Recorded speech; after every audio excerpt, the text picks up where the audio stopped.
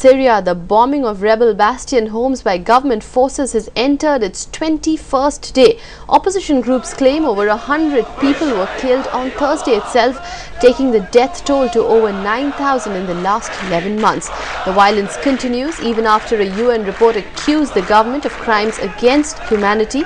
It has even identified Syrian commanders and high-ranking officials who may be guilty. Former UN Secretary General Kofi Annan has been appointed the world body's envoy to Syria.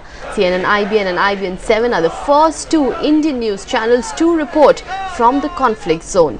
Strategic Affairs Editor Surya Gangadharan reports from Damascus.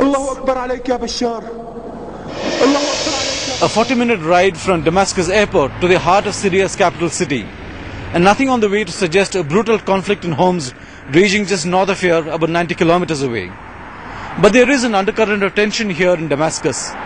Concern about what decisions the Arab League summit in Tunis could take. Could it lead to a wider war? Perhaps a civil conflict that some say is already raging here in Syria?